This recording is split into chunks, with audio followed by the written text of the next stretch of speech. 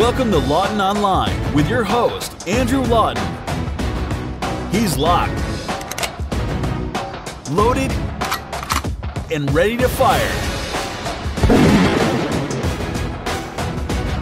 Lawton Online starts right now.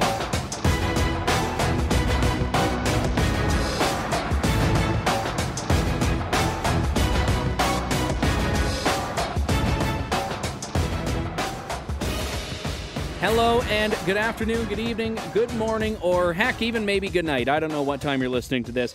You're tuned in to Lawton Online here on the Rebel.media. My name is Andrew Lawton, better known as your host for the next however long this takes. It's not a conventional radio show. I don't need to worry about someone telling me I need to wrap it up for news, and I'm so grateful for that. I lost what I was saying there, but in any case, thank you very much for tuning in. I am so very excited about the show today. I always try to be, but this week in particular, we have two very exciting interviews for you in the latter part of the show here. I'm going to be joined by free speech warriors, and that's really what they are. Lars Hedegaard and Paul Weston, both of whom were in Toronto last week, speaking at an event sponsored by the Jewish Defense League. And I was separately able to wrangle both of them down for interviews. I'll play those for you in full form. Absolutely phenomenal gentlemen. That's coming up later on. But I have to begin by talking about an issue which really could not have timed more perfectly with what's coming up in the back half of the show with Lars and Paul. And that's the terrorist attack that took place on Canadian soil in Toronto this week. Now, I say terrorist attack. Some people on the left, in fact, it seems like the vast majority on the left, don't want to call it that. They'd prefer to call it the act of a madman. They'd prefer to call it a random incident. They'd prefer to call it workplace violence in the case of Nadal Hassan, the army psychiatrist that shot up soldiers at Fort Hood. But let's call a spade a spade. A terrorist stabbed two soldiers in Toronto. The name of the suspect, Ayanli Hassan Ali, 27-year-old Muslim man born in Montreal. His excuse, Allah told him to do it. Don't you hate those Lutherans? Isn't it terrible when those, darn terrorist Lutherans get told by their... Oh, wait. I'm sorry. Sorry. Nope, never mind. I take it back. Must have read the wrong thing there. He stabbed two Canadian soldiers at a recruitment center in North York. These are the people that he thought were the enemies of Canada. He says, Allah told me to do this. Now, I wondered if Prime Minister Justin Trudeau thought maybe he felt excluded. Maybe we need to pinpoint the root causes and really get to the bottom of what could make him feel that way. And much to my pleasure, actually, even the Prime Minister called this an act of hate and terror. He realizes now that he's Prime Minister of this country, you can't just deal in the romantic, airy-fairy, sunny ways abstracts. You have to realize that the real threats do exist. That some people actually want to commit acts of harm against Canadians and are driven by an ideology and a belief that they can and will advance that ideology through violent ends. That's the belief. That's the belief system that these people hold. And I'm sadly disappointed by Police Chief Mark Saunders' response to this. He said he doesn't want, quote, Islamophobia nonsense, unquote, following the stabbing of two people by, an Islamic terrorist. It doesn't get more clear than his statement to police even that Allah told him to do this. But earlier on, Saunders wouldn't even confirm that. All he would say is that the man made words that were concerning to police, but police wouldn't tell us what they were. And then it was media reports, quoting police sources, that really drove that part into the spotlight as to what the man actually said, which puts a hugely significant context on the whole story, on the whole case here. But again, Police Chief Saunders says about the man who, again, said Allah made him stab two soldiers, quote, too early to say, unquote, regarding the question of whether or not he had been radicalized.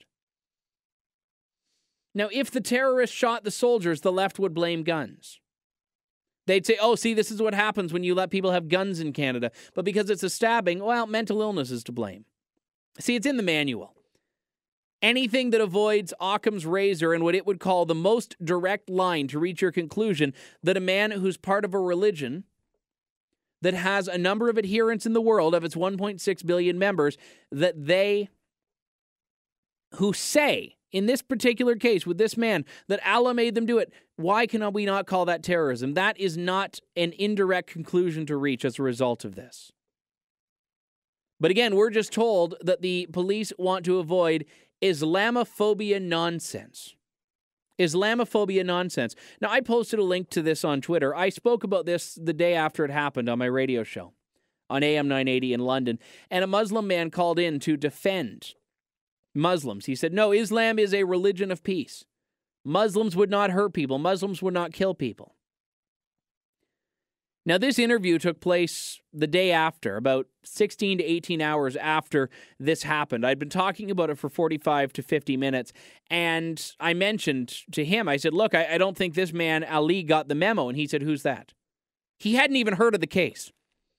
He hadn't even heard of the terrorist attack in Toronto, and his default knee-jerk reaction is, no, Muslims don't do this. And he actually had the audacity to tell me that Christians and Jews are just as prone to be terrorists as Muslims. You know what? I'm actually going to play this call for you because I think this speaks volumes about the mindset that some people have that makes it so difficult to have an honest discussion about this issue. Deke, you're on the air. Go ahead. Hi, good afternoon, Andrew. Hi. And it's some of the callers who call in the station, it's misinformed. It's disingenuous about the Sharia law and about the Muslim brothers in general. And I hope they get some of perspective to learn about the religion of Muslim. Muslim is a peaceful religion. It's a 1.6 billion people. So few guys who does something wrong, we should not be brushed in general. The terrorism, if we're looking about the terrorism in general dictionary, if you are terrorizing your neighbor, if you are terrorizing the people, if you are terrorizing and you're doing something out of ordinary, that's a terrorism. Has nothing to do with the religion. If you look at a dictionary, that may be the case. If you look in a newspaper, it's a different story. Well, the media, how they are betraying about the Islam and the Muslim and the way some of your callers, it's a very disturbing. And some of them, they're saying the south of the border, what he's doing to Trump, then they should belong to go to the south of the border. Canada is a peaceful country.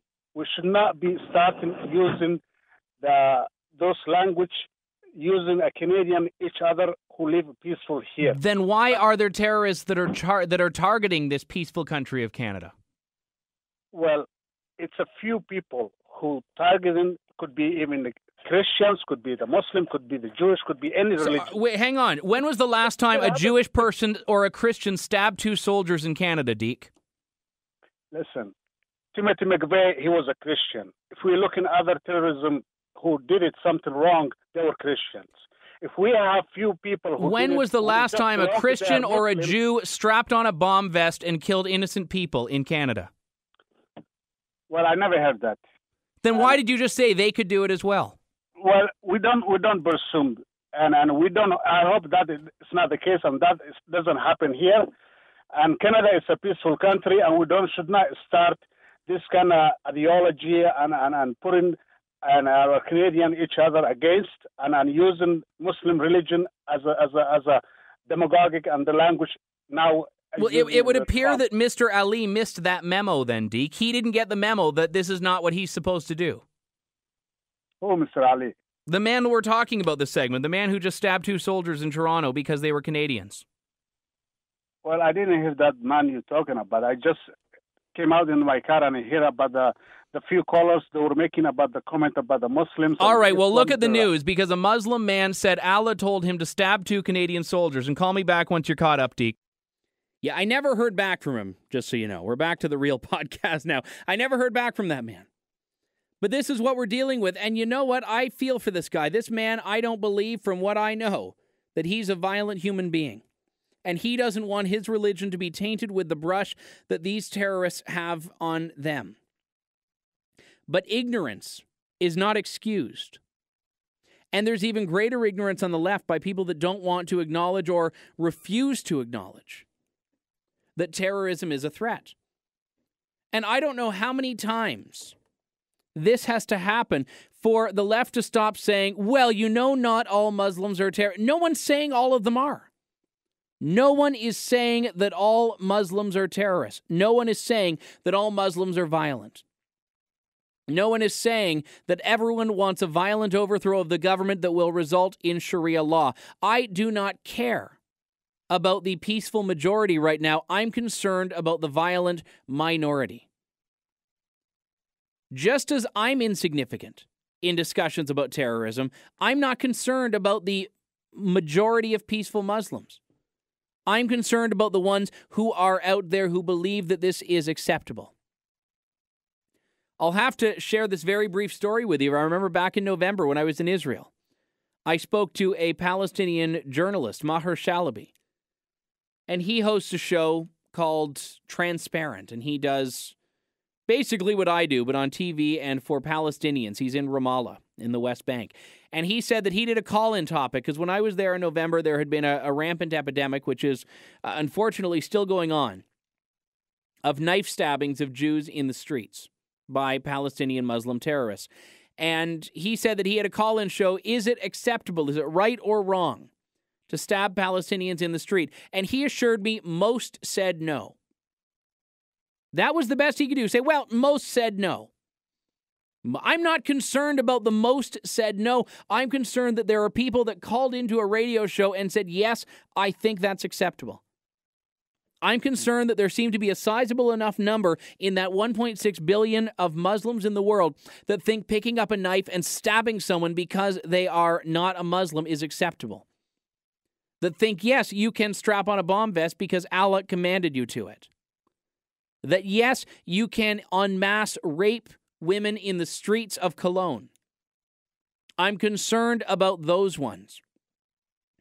And people have said to me, well, do you criticize, Christian terrorists? And I say, first off, name one.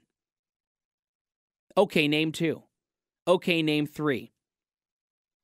And people will go back, 40 years to find terrorists that have identified as Christians. And I say, okay, name any Christian who endorses that. Christians disavow 100% Christians or so-called Christians that commit acts of terror in the name of their religion. Unfortunately, there is not unanimity in the Muslim community about acts of terrorism by Islamic extremists. Again, most say it's wrong. Most say it's wrong, but still, these people can all be traced back to mosques where other people are attending. And in some cases, multiple terrorists have been groomed from the same mosque. Multiple terrorists can be traced back to the same place, to the same school sometimes. And we still have the fundamental question of, okay, if so many people are against this, if these are all outliers, not the rule, which I agree, by the way. How many outliers does it take until we recognize that maybe there is, in fact, a pattern? And that pattern is not that Muslims are terrorists. That pattern is that Islam has a terrorism problem. And it is the responsibility, the moral imperative of anyone to call out extremists from within their own ranks. It's the responsibility of Christians to condemn the Westboro Baptist Church. It's the responsibility of conservatives to deal with the extremists in our own ranks who bring a bad name to the rest of us. But the problem is, in those groups, we're not talking about people that are going out and killing people. We're talking about people that are tweeting offensive words. Our extremists, I would take any day over one of their extremists. A fundamentalist Christian believes you're going to burn in hell if you're gay. A fundamentalist Muslim will kill you to get you there for the same reason. Which is more threatening to you? So when this man, Deke, calls in and says, oh, well, Christians, Muslims, they've all Jews, it's all part of the same problem here. You put me in a room with three extremists, one from each of the Abrahamic faiths. I can tell you which one is going to be the most prone to violence, and it's not going to be the guy with the yarmulke, and it's not going to be the guy with the cross. It's that simple. We have to deal with questions of terrorism not by talking about the peaceful majority of Muslims. We have to deal with questions of terrorism by talking about the very real threat it poses and the fact that this ideology of radicalism does in fact lead people to believe that violence is the answer. But again, people have tried to move the goalposts, redefine what terrorism is. Say, oh, well, no. Lone wolf attacks aren't terrorism. Lone wolf attacks are just mental illness. Well, why is it that their people seem to have an ideology driving their mental illness? I don't have the answer to that question, except maybe it's not as easy as just blaming mental illness for these issues. I'm a guy who's dealt with mental illness. There are different forms of it. I get that. I didn't kill anyone. I mean, I tried to kill myself, but I'm terrible at it, so I'm still here. But other mentally ill people, somehow it translates to Allah. Not just the voice in my head said to kill, but Allah said to kill. That seems very specific. Seems like that belief had already been ingrained in his mind. And people will also say, well, read the Bible. The Bible's just as violent as the Quran. First off, it's not, but are there violent passages in the Bible? Absolutely. Are there passages in the Bible that do not apply to a lot of people? Absolutely. I'd say most people probably don't live their lives by the letter of the law in the Bible. And that's a conversation Christians can debate until the cows come home. But again, how many Christians do we have that are using their Bible as justification to commit murder? And how many Muslims do it?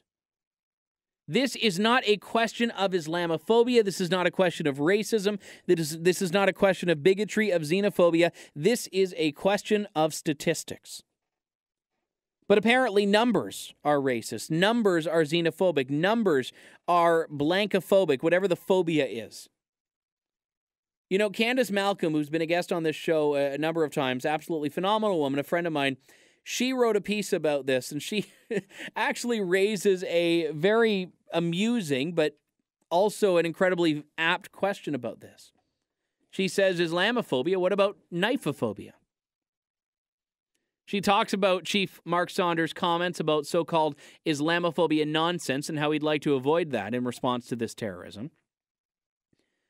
She says that CSIS has joined the RCMP and local police in investigating this, which is quite effective, but also points out that Saunders says it's too early to know. She says, why aren't we worried about knifeophobia? The man that allegedly walked into the military recruitment center went on a stabbing spree against uniformed personnel, invoking the name of Allah, like, suicide bombers do when they blow themselves up as well. She talks about the fact that this is a year and a half after 2 soldiers were killed in separate fatal attacks by radicalized Muslims, Nathan Cirillo and Patrice Vincent. But she said, we're getting lectures about Islamophobia. She says that the latest CSIS report, and I talked about this last week on the show, revealed 180 Canadians involved with radical Islamic terrorism abroad.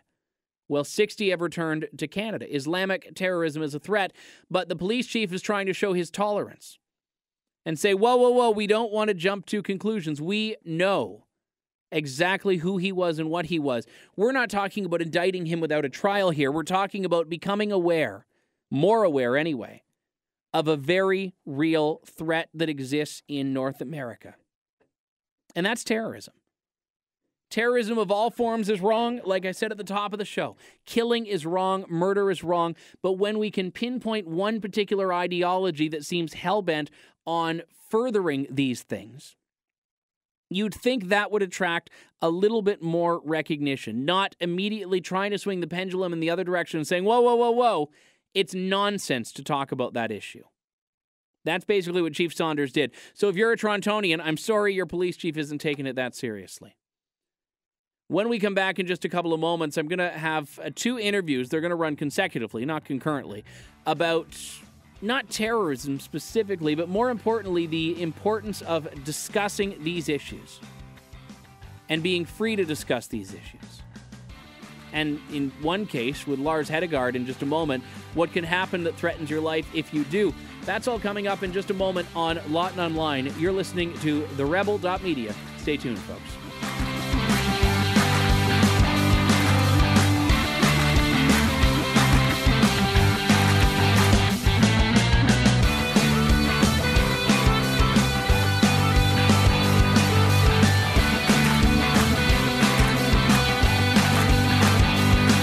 You're listening to Lawton Online with your host, Andrew Lawton, exclusively on the Rebel.media.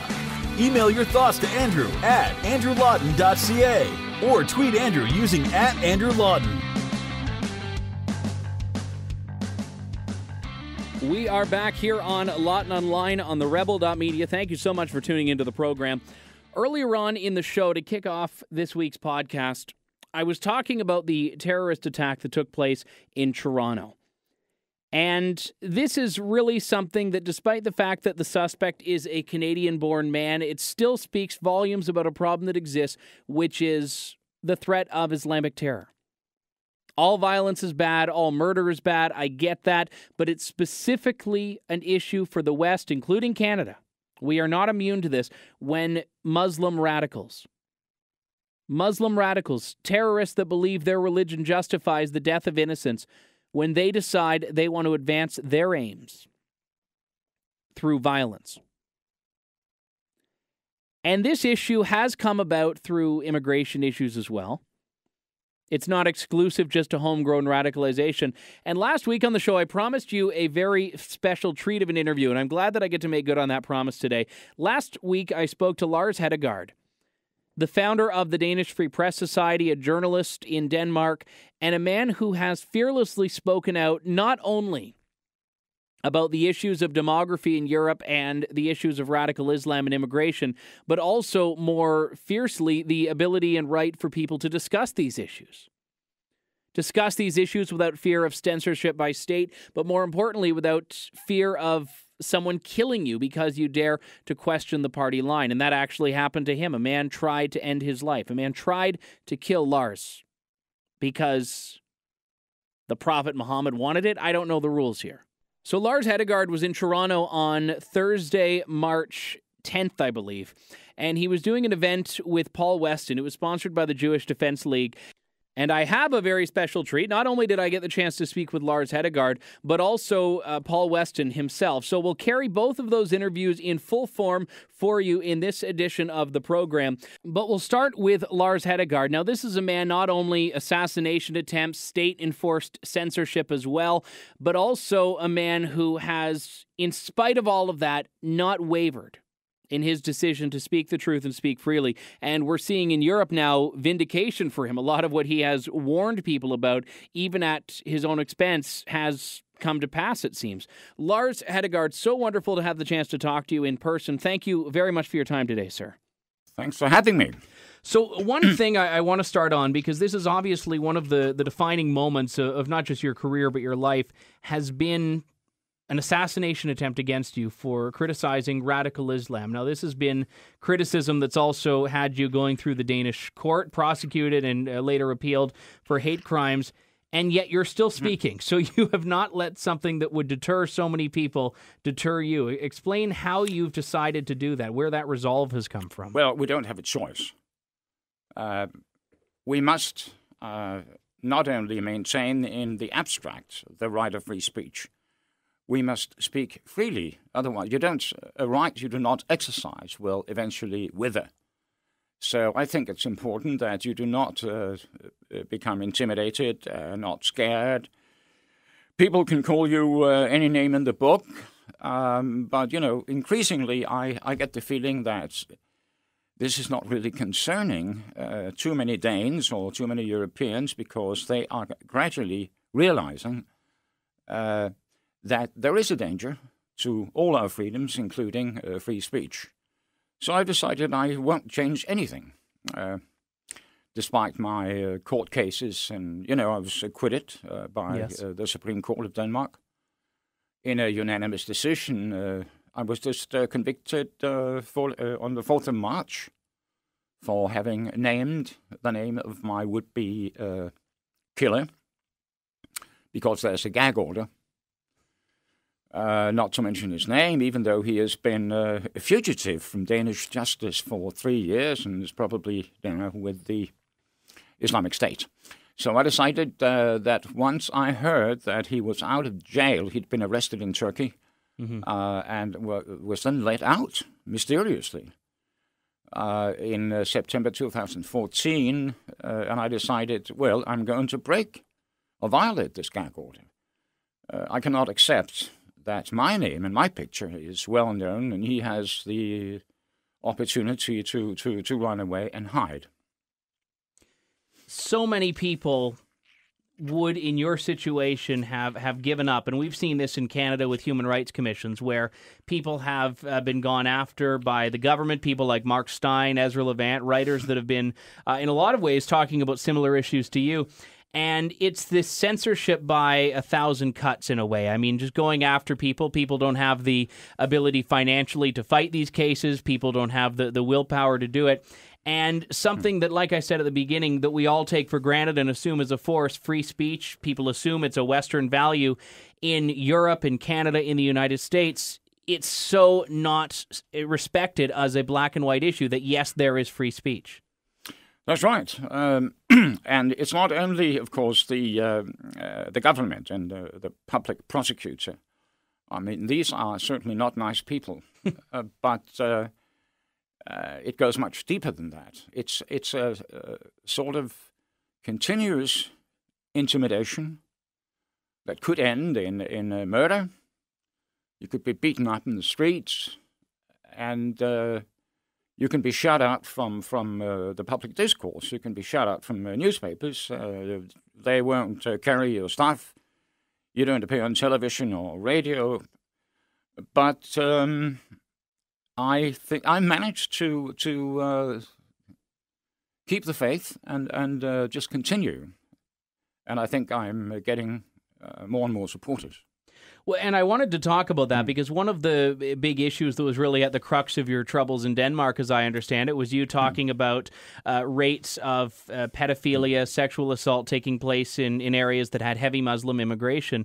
And now we're looking at, especially with the refugee crisis, and I know this is something that will be influencing remarks at an event this evening, we're seeing that this is actually taking hold. We saw what happened in Cologne, Germany, New Year's Eve. We're seeing what's happening in Sweden, Denmark right now, right? This very moment. So, have you been vindicated? I believe I have, and I believe that more and more people will come to see the truth. It's not... gang rape and molestation, etc., is not so much a problem in Denmark right now. It could become worse. But if you look to Sweden, it is really bad. Mm-hmm. Sweden is undoubtedly the rape capital of the world, next to Lesotho in southern Africa. Yeah. I saw some statistic recently that something like 20-25% of all Swedish women will eventually be victims of rape, the way it's going now. And this is a country, I just want to make very clear, is often held up by so many on the left in Canada as this socialist utopia, big government, education, healthcare, all of these different things. But the demographics are leading to a very stark reality or contrast to that. And also the welfare state, the famous welfare state is now crumbling.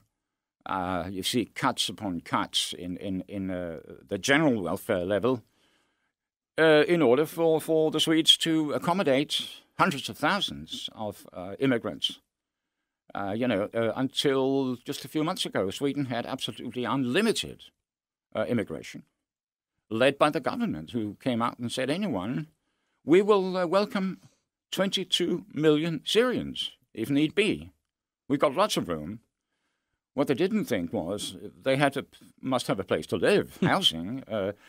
They should have money so they can live, and it's impossible, of course, for the tiny, 9 million Swedes to pay for this.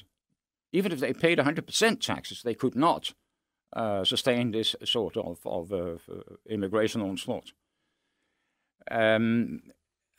Other European countries will come to the same realization, and in my country, our government, which promised to limit immigration basically cut it off from the third world just half a year ago. It's now turned completely around, and will be accepting 100,000, mainly Muslim so-called refugees from Syria and adjacent countries. When you get 100,000 of these people, you're not getting 100,000, you're getting 300, 400,000, because once they're there, they will bring in their wives and children. They will start producing children who will then have the right to bring in spouses from the third world or the Muslim world, etc. So the best prediction is that in 30 years, Sweden will be a Muslim majority country, and of course join the organization of the Islamic Conference. When we look at some of these numbers in Europe, this is by no means a new phenomenon. A lot of this has been happening, albeit a little bit more subtly, in the past decade. It only seems like now that there's some awareness from North American countries about this. Do you think that Europe is really a harbinger of what we can expect in Canada and the United States in the near future? I have absolutely no doubt Wow. that this is going to happen. The thing is that we can accommodate people who come from abroad, even from China, Vietnam, Tibet, any place, if they are willing to become part of the Danish population. They're welcome. We are certainly not racist. We don't care if people are brown-skinned or white-skinned or whatever. What counts is you come to our country, you want to make a life there. You want to mingle with the local population. It doesn't not necessarily mean that you have to marry them, but you want to participate in our culture. You have to value our language, learn it, value our history, value our culture. And then it doesn't matter whatever else you are, where you come from. But when you talk about the vast majority of Muslim immigrants, they will never get to the point where they will say, we are bona fide Danes. We want to partake of this history that goes back at least 1,000 years. We want to be like other Danes, except that we believe in a different God. But who cares if they wanted to become part of us? Excuse me, the experience is that most of them never get to that point. They set up parallel societies governed by Sharia councils, which is now the big scandal in Denmark. Most or many mosques now have Sharia councils. So if you are the victim of a crime in the ghetto, in the Muslim ghettos, you don't go to the police, you go to the local Sharia council, and they will then adjudicate the case. So. And the government is basically endorsing this with the power of law, or allowing it to happen with the power of law. The government is doing absolutely nothing. I mean, they ought to be well aware of what's happening, and you don't see any action. Of course they could, if they wanted to. They could close down these mosques where preachers are preaching, as we now know, the stoning of women, circumcision of girls, the right of men to beat their wives. And they are also preaching social fraud on a massive scale, even trying to encourage their flock to cheat. And this is out in the open now. And the government is doing nothing. I wanted to ask, and this is more of a Canadian-centric question, but I'm sure you can approach it from your background as well. We hear all the time in this country about the value of multiculturalism, the value of having all of these different cultures coming to this country, retaining their own culture. And this flies in the face of what you said a couple of moments ago, which is necessary in places like Denmark for people to come, integrate, adopt a Danish culture. Can multiculturalism exist alongside an existing, in our case, Canadian culture, but in any country? I would say no. I think you have to distinguish when you talk about cultures. You have to distinguish between populations that have historical roots in your country. I mean, you have a French-speaking population that has as much right to be Canadians as the Brits and the Anglos. In Denmark, we have an old German minority in the southern part of Jutland, and they've been there for hundreds of years. And, of course, have a right to. But, I mean, when you talk about new people coming in, wanting to set up a separate culture, that's a different matter altogether. They should be integrating, or trying to integrate to the best of their ability into mainstream society. And I'm not talking about people setting up Thai restaurants or Chinese restaurants. We all love that. But these are people who create no trouble. They're not trying to impose a political system on us, as a great number of Muslims, and especially their imams, are trying to. They're trying to replace our constitution with the Quran. And I don't think they should have the right to do that. Anyone can come to Denmark if they want to become part of us.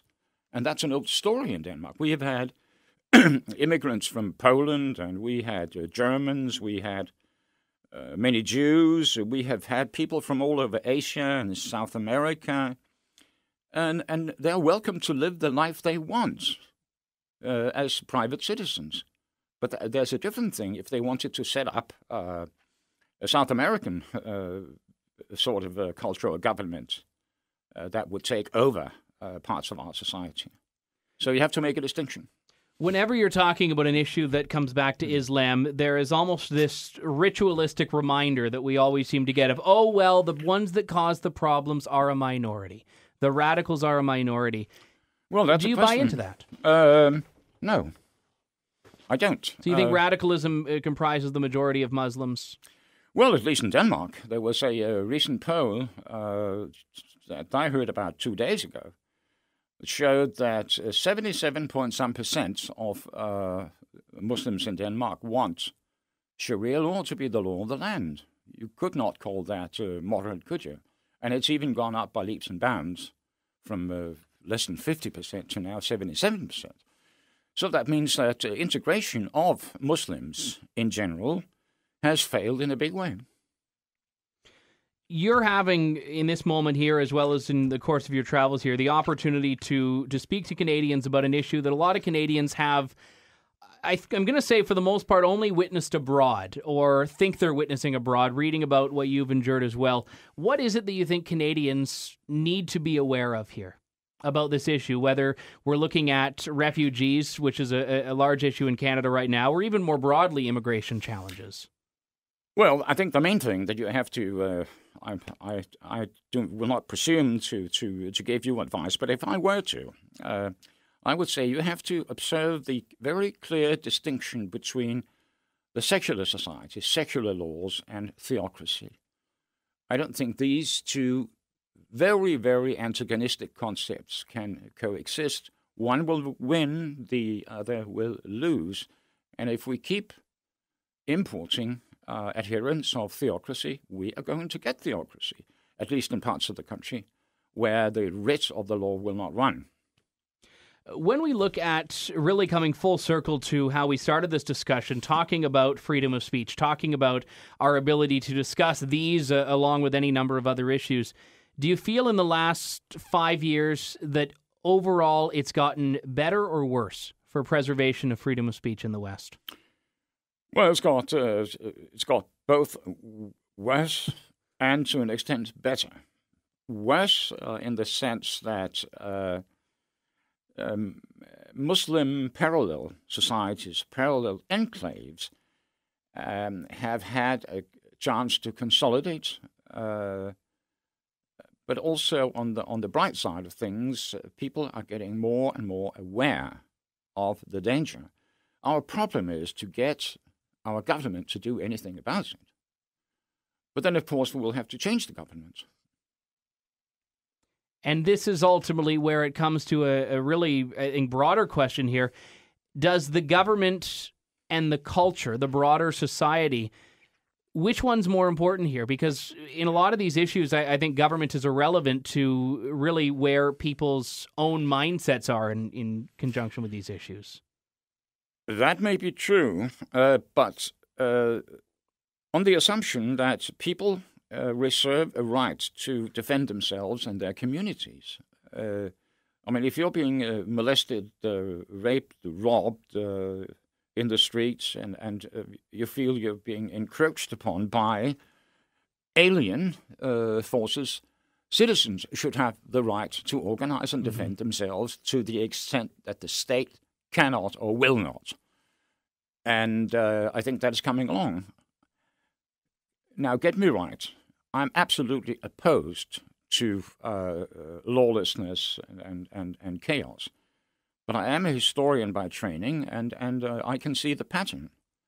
If you leave people unprotected, they will eventually try to protect themselves and their culture and their children's future. Fascinating topic here in discussion. Looking forward to continuing to follow your work. Lars Hedegaard joining me live in studio. Lars, thank you very much, sir. Well, thanks. It's been a pleasure. That was just absolutely incredible. And I'm not talking about my performance, although I'm pretty good if I do say so myself. But that Lars speaks those words. That he speaks those words, that he expresses those thoughts. And I honestly meant it when I said earlier that this is the show about warriors. Being a warrior takes many different forms. He's not on the battleground in Afghanistan, but he is on the ideological battleground. He is on the front lines of the culture war, and more importantly, the war of cultures. And I don't know who's winning this war right now. There are many stories that I encounter that make me think that we on the right are losing it. But the fact that people like him have not given up just yet means there's still hope of reclaiming this. We have to take a quick break here. As always, I welcome your thoughts on that interview with Lars. Andrew at andrewlawton.ca is my email address. When we come back, we will talk to one other free speech warrior about a very different side of the same coin, and that is Paul Weston, who will be my guest in just a couple of moments here on Lawton Online on the rebel.media. Stay tuned, Canada.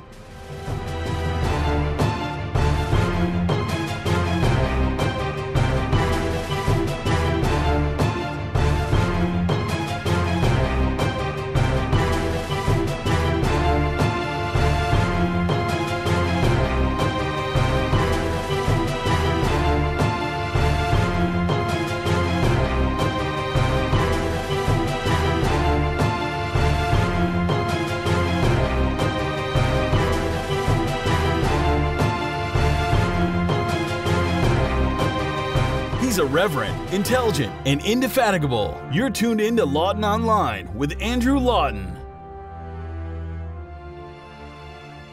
I'm back. I know, I only left you for a couple of moments there. Great to have you still tuning into the program here. If you still are, if you're not, well, you won't hear this anyway, so that message wasn't directed at you.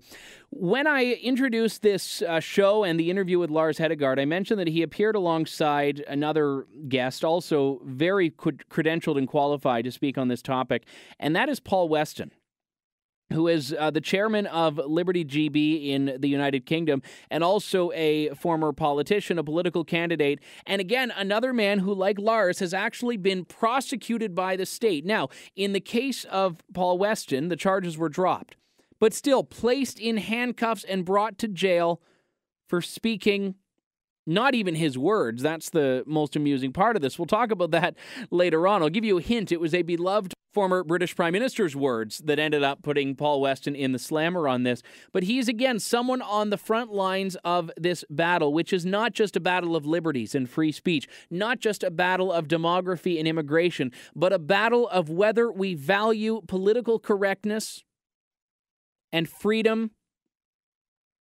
whether we value censorship, whether we value kowtowing to the demands of every group, whether we value multiculturalism, cultural relativism, or the belief that, yes, some cultures are superior than others. These are all the options we can pick on this fight. And I can guarantee you that you tuning in do not want to be on the wrong side of history. Well, we're seeing the collapse of so many elements of Western culture. And we've made our own bed. We have. But now's time to flip it over and make a new one. Paul Weston also speaking last Thursday in Toronto. I so wish I had the chance to make it up there. I was hoping I did, but unfortunately, the 2-hour drive I wasn't able to make with just other commitments I had going on. But I was so happy I was able to, earlier this week actually, catch up with Paul. Now, he was in the United States at the time, so it wasn't an in-person interview. But still, I bring you now my interview with British freedom fighter Paul Weston. It's great to have you on the show, Paul. Thanks very much for your time.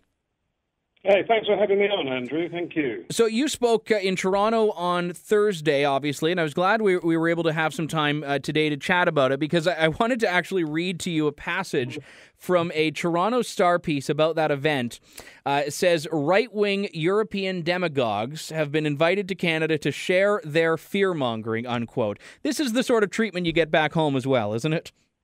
Well, it's we all get it, Andrew. If you speak out against mass migration, if you speak out specifically about the Islamic immigration and the Islamic behaviour in Europe, you are denounced as a racist, xenophobic, Islamophobic character, and it's all done just to purely shut down on any free speech within Europe these days.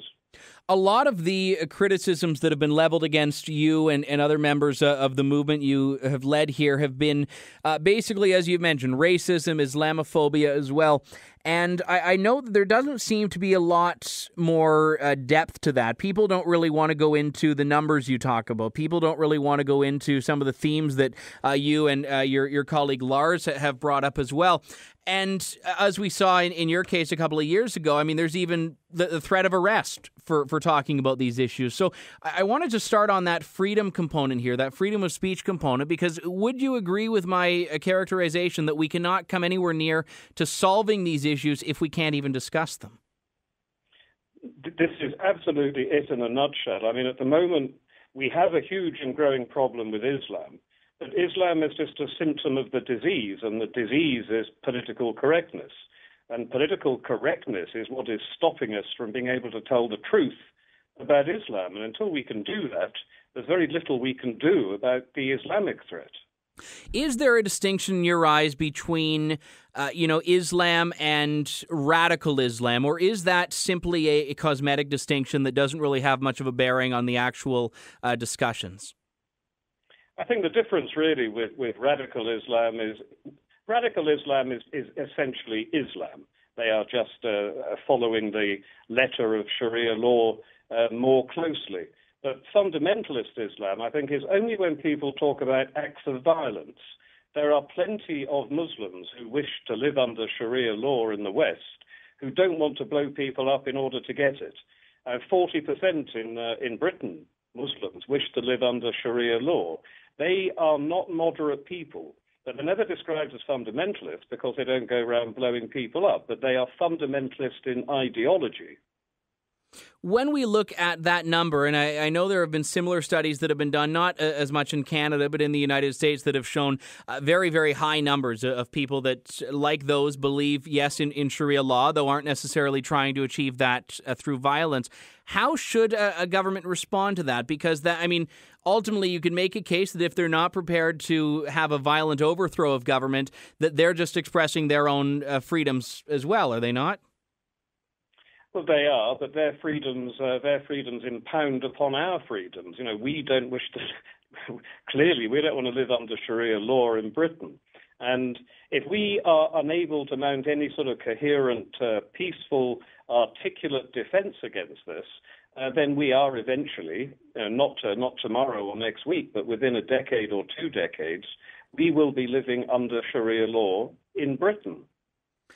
One hallmark of Sharia is basically that you cannot criticize Islam. You cannot criticize Muhammad. You cannot criticize Allah. And I wanted to actually bring around to one of the pivotal moments in your own history here, for people that might not be as familiar with it. Not only were you arrested for essentially, the British version of accusing you of hate speech, but you weren't even speaking your own words when you were arrested. Well, that's it. And I didn't tell the police whose words they were at the time. It was an interesting experiment in what can and can't be said. But of course, they were the words of Winston Churchill, taken from his book, The River Wars, which in the early 20th century he was up in the Sudan fighting against them. So they were absolutely his words, taken verbatim. The woman reported me for inciting religious hatred. The police turned up, arrested me, took me to the police station, took my fingerprints, took my DNA, and went on to attempt to mount a proper criminal prosecution, which would have meant 2 years in jail. But when it all came out that it was Winston Churchill's words taken from a book that you can buy quite freely on any high street in the country, they became slightly embarrassed and all the charges were dropped. But the intention is always there in Britain, is to instill a certain amount of fear into anybody that wants to talk about these issues. And it works very well. Most people are too frightened to talk about these things. Well, and this goes well beyond political correctness, which is almost a societally driven form of groupthink or form of censorship. I mean, this is actually something tantamount to state-mandated censorship. And I guess there is a big question that must be asked here, which is that when you talk about a lot of these themes, a lot of these issues, I would assume that most Britons would want to believe that freedom of speech is a hallmark of a free country. So why is there not more pushback to this? I don't really think the Brits do think that anymore. I think we've been hit on. Is it really that bad that not even in the abstract is freedom of speech valued? I don't think so, not anymore. You know, we have been suffering so much indoctrination from an early age at school that it has become. They don't really think of it as free speech anymore. If you are being nasty about ethnic minorities or nasty about Islam, as in speaking the truth.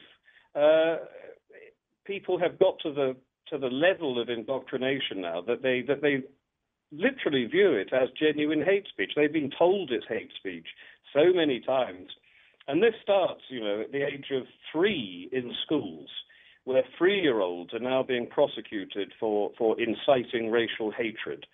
And, you get to them at that age, by the time they're adults, they have been well and truly conditioned, like the Jesuit version of, give me the boy for 7 years and I will give you the man.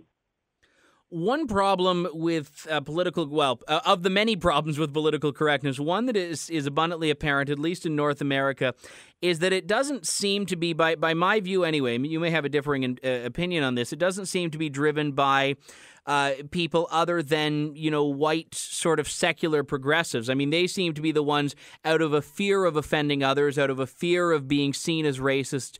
Is that true of Britain as well, or are you seeing a push from, like those Muslims you cited who want Sharia law? Are they the ones that are really pushing for this status as being a group beyond criticism?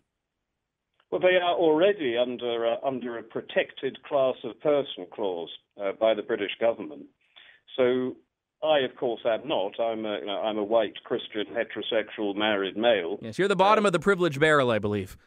Absolutely. We have no protected class at all. So we are and the reason for that's very simple. We were the ones that built the foundations that Western civilization sits on.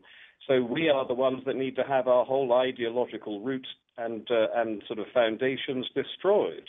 And this is exactly what I think political correctness is all about. One big question that has been raised by so many people is, how do you have this discussion? How do you have these themes raised without going into that territory where someone is going to accuse you of racism? Because most people aren't able to, like yourself and like a lot of people who are fiercely critical of these issues, like Lars Hedegaard, etc., most people are afraid of that. They don't go into that and say, come at me, give me all you've got. So how can we have these discussions without it devolving to that place? You just have to have a few people that are prepared to put their heads above the parapet. And we can utilize social media to get the message out, because the mainstream media won't touch me and the sort of things that I say. I do interviews with them, which are then promptly pulled, cancelled, or edited to the point of nothing. So we simply have, the few who are prepared to do it will stand up there, say what we think, and hopefully we will garner sufficient public support from people who agree with us and who are grateful that at least someone somewhere is talking about it. So that is how I view our job over the next few years. One criticism that was leveled against Donald Trump a few months ago, one of the frontrunners, obviously, for the U.S. presidency, was against his proposal to temporarily halt Muslim immigration to the United States. Now, people have made, not from within the government, but outside the government, a similar call in Canada in light of issues more directly with terrorism than other demographic issues here. Is this something that you think has merit as a proposal? Well, it's on one of our central planks for our party manifesto, is that we halt all Islamic immigration for a period of 5 years, for exactly the same reason that Trump is saying. And Europol, for your listeners who don't know, Europol is the European police force, totally above law, really. And they have said that amongst the migrants coming in, the millions of migrants coming into Europe now, ISIS have said they will smuggle in thousands of jihadists, and now Europol has said, yes, they have. They know of at least 7,000 jihadists who've come in within this migrant wave. 2 of them were involved in the shoot-up in Paris recently. So any Western politician who brings further migrants into the country, knowing that they will have a percentage of people that want to kill us and blow us up, when it happens, and it will happen, all of those politicians, like Angela Merkel and David Cameron, they will have the blood of the slain on their hands. But are there not also a lot of Muslims that are equally trying to flee these regimes? I mean, there does seem to be a very heavy amount of criticism towards Daesh, towards the Islamic State, from Muslims that are as equally as concerned about their own heads getting cut off there. Yeah, there are, and I think there are now 1.5 million living in the Lebanon. And I think that if you are coming from those areas, there are safe havens around Syria. Now, I'm not saying that it's that we should simply say no to these people. Prime Minister Cameron has said he will accept 20,000 from the refugee camps. So that is a fair way of doing it. But the idea that, and also, something like 80% of the so-called Syrian refugees are not from Syria. They're from Eritrea and Somalia. So the whole thing has been turned over to some big money-making, people-smuggling sort of escapade where the genuine sufferers are not being taken in, but the economic migrants are. And you can see this when you look at the boats. They are 80% young males. There are no old women, no old men, no small children. I mean, there are some, but the overwhelming majority are young males of military fighting age. And I think that's something we should give serious pause for thought about. Do you think from an issue of, from a perspective rather of freedom of religion, that there is an importance to preserve the ability to freely worship for Muslims in the West? Because this is where a lot of people would say that what you're pushing for puts Muslims at a different level of rights than non-Muslims. I think that the one way of looking at this, which is not too draconian, is to say, of course, Muslims are free to adhere to their faith. But I don't think that any Western state should be, at a state level, should be promoting Islam. I don't think that we should be allowed to build mosques that are funded by Saudi Arabian hardline money or Deobandi, Pakistani hardline money. I think if they are free to worship in their homes themselves, that's fine. But we should not have any state-funded apparatus encouraging this, because it sounds horrible, but as their numbers grow, Britain and the West will become steadily more Islamic. And we can't do this in their countries. I can't go to Pakistan and practice Christianity. I would, to actually live, I would have to convert to Islam first before I went there.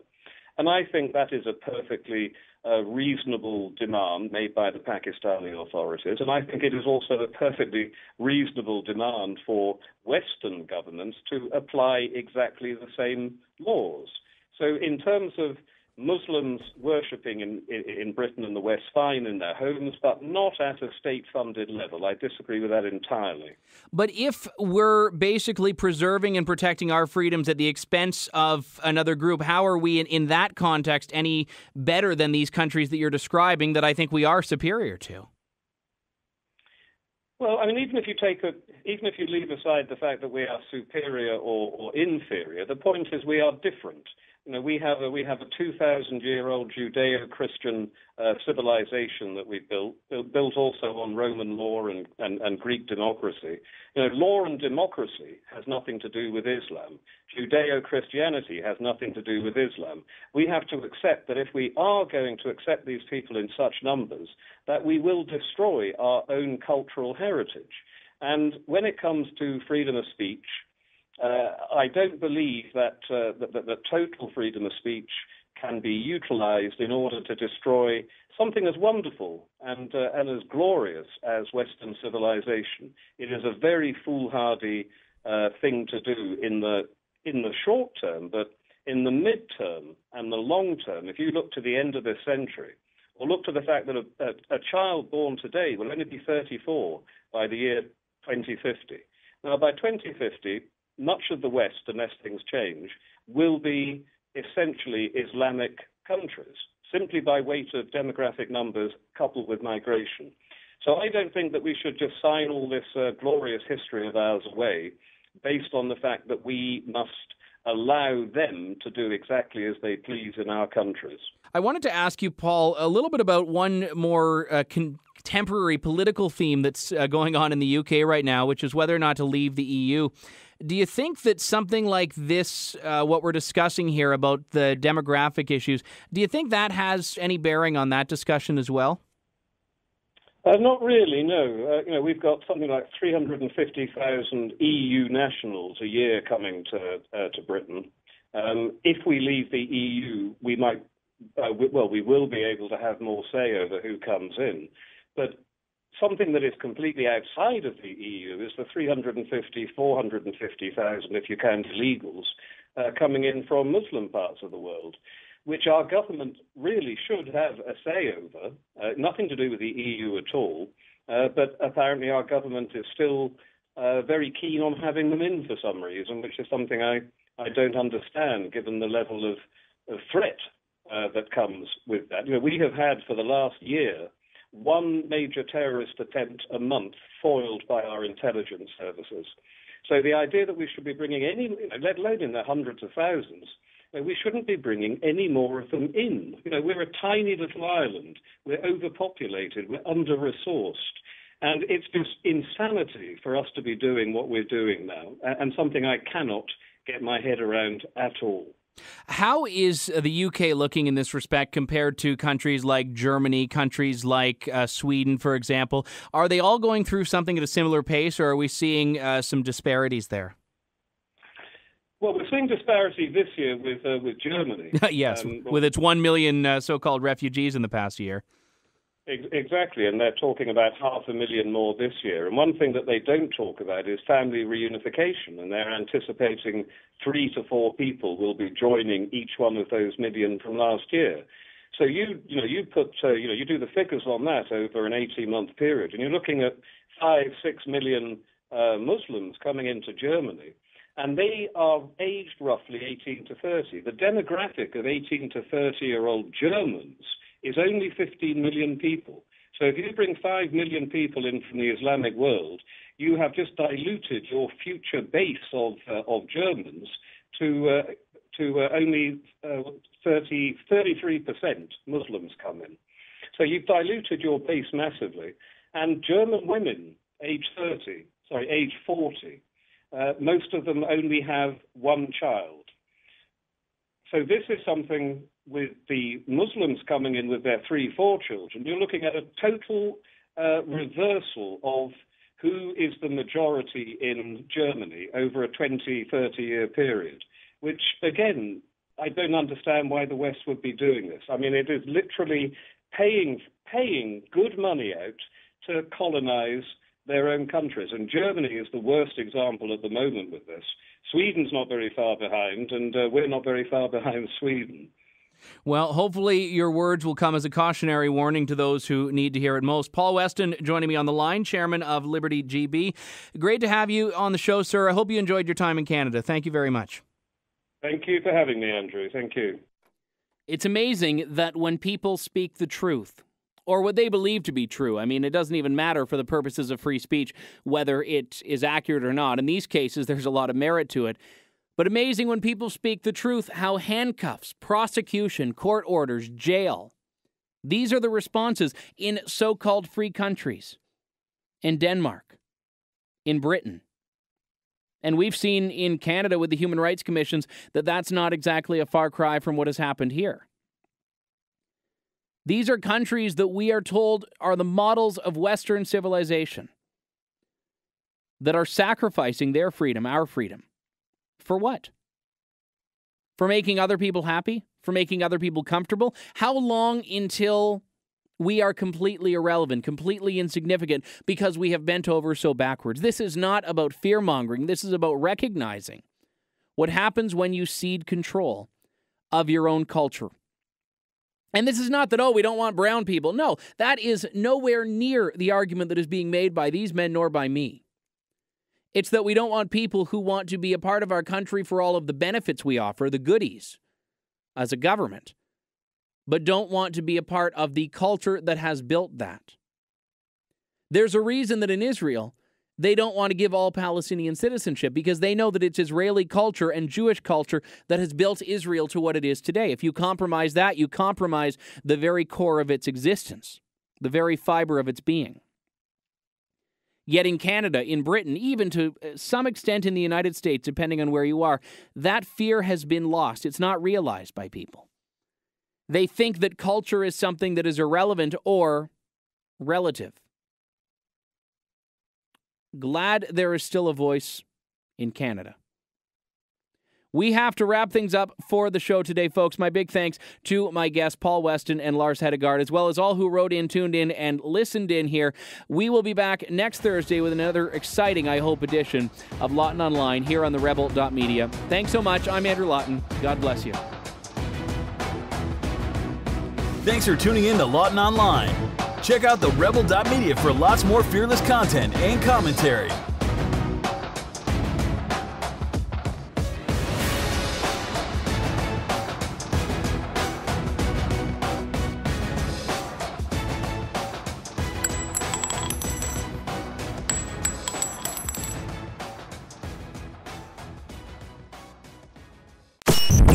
Thanks for watching. Click here to never miss a Rebel update. Want even more of the Rebel? Well, click here to become a premium member.